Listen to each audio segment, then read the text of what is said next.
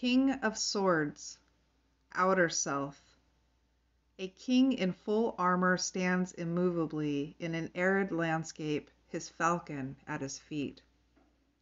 Unlike the knave, knight, and queen of swords, he is firmly grounded, not upheld by the winds and clouds.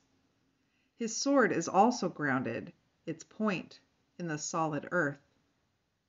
A butterfly is emblazoned on his breastplate, and his purple cloak emphasizes his majesty. His expression speaks of wisdom as well as strength. This is a man who has learned how to master his temper through long years of self-discipline. He thinks things through rather than acting impulsively. He is well respected as someone who can always be trusted to tell the truth, whether it's what you want to hear or not. His idea of evil is to betray the trust of those who believed your word. He will never break an oath, and he is not likely to forgive an oath breaker.